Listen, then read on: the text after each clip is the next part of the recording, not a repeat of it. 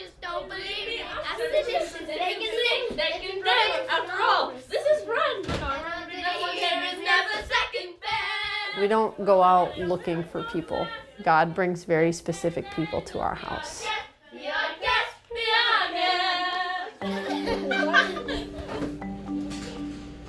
Come on up to the table, please. Where'd everybody go?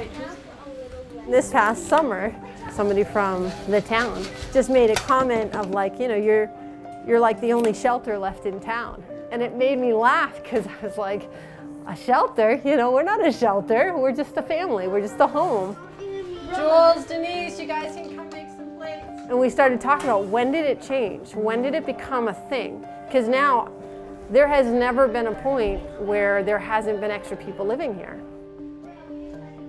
Yeah, when there's 20 people in the house, when it's standing room only in your kitchen, you learn there's a lot of things that people would label as needs that just aren't. We don't charge people anything for living here. I didn't have a bad childhood, I didn't have a bad upbringing or anything, but coming from the streets to a family and God everywhere, you know, seeing it is, it's almost unreal. Thank you for the food, Jim and Lydia, the kids. Jules. Jules. Over 100 people have come and lived here for various amounts of time. In the first 8 or 9 years of us doing that, we really didn't see heroin addiction as the root of anything. And it's probably been in the last 5 or 6 that that's been the major component for why people are here. We'll think about it with each other. When you guys are aggravating each other, is it easy to be nice? I find it funny when people ask me, aren't you afraid? Aren't you afraid for your kids? It's not like a drug house or anything like that. It's certainly not that. They said my C-section's at 1. So at 1 a.m. I cannot have anything else to eat. Is that 1? When I found out I was pregnant, I was scared to death because I was using drugs at that time. I am packing for myself and the baby for the delivery tomorrow.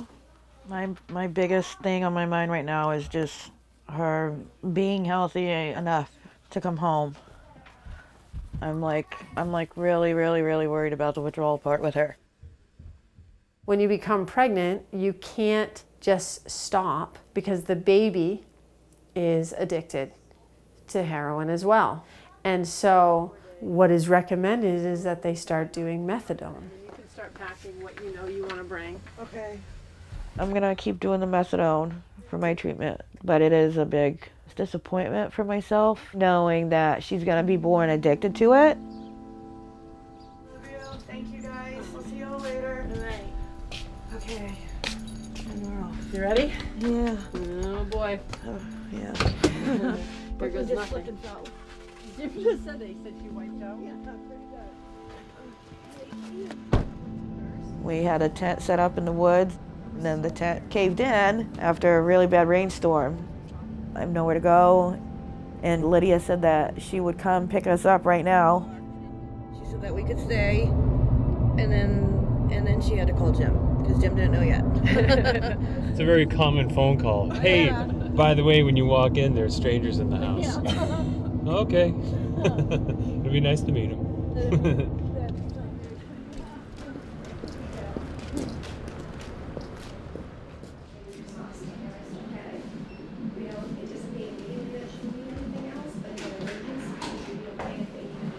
Any recent substance abuse? No.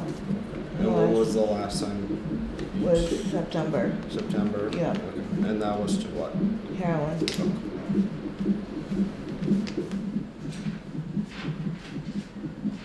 gonna get a little hot in there, so don't be nervous. And you're already nervous, Yeah. so because you know you're the dad, and so if you feel the slightest bit of what's that? I don't know what this is. All right, you have a little girl.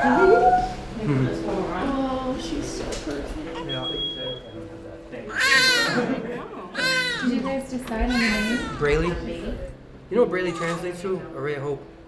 Yeah, that's what I mean.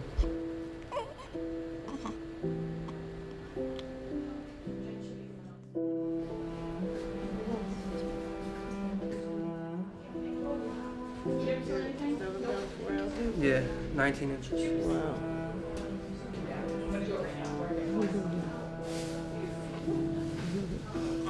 You happy?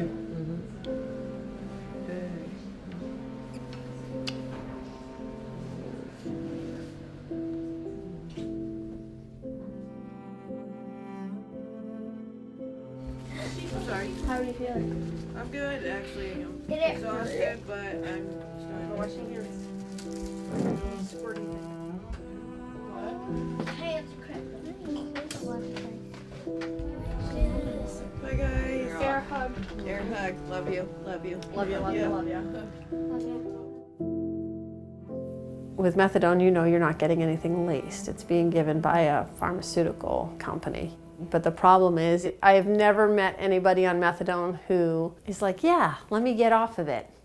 Because it's painful, you're very, very sick. We've been saying now for a little bit that once the baby's born and once Jen is healed a little bit, we want to have her and anyone else in the house that's on it come off of it. And I mean, to me, I look at this little baby and I go, it's only fair. She has to do it. She doesn't have a choice. She's having to withdraw and it's painful for her. And so why should anybody else be able to just make their decisions about, well, I don't really feel like coming off of it. So we do watch these babies in a hospital setting to make sure the methadone has worn off for the baby. The first line treatment for neonatal abstinence syndrome is really the family, the parents holding the baby, cuddling the baby. The nationwide average is still probably 2 to 4 weeks. Sometimes it's sooner.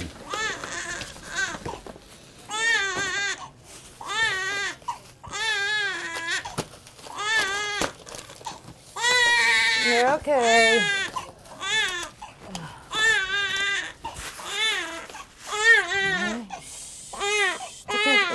It's okay. You're okay. Here we go. Here we go. Smack as a bug. You got it.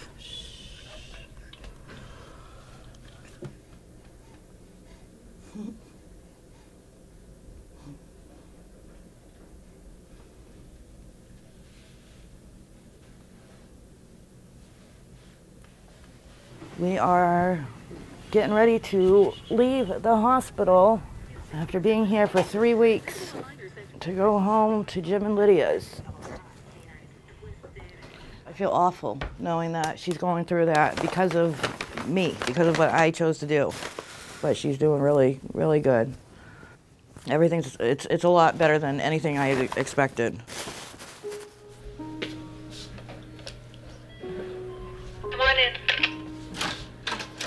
Yeah, there's a whole lot of heartache involved in this. There's a whole lot of,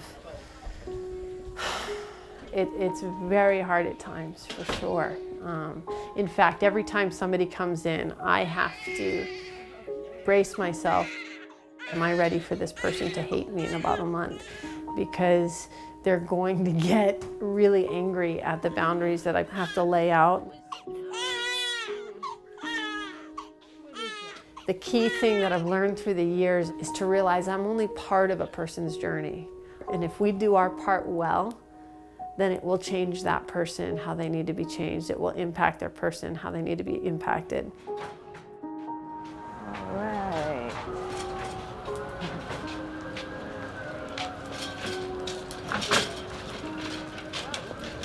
I really appreciate it so much.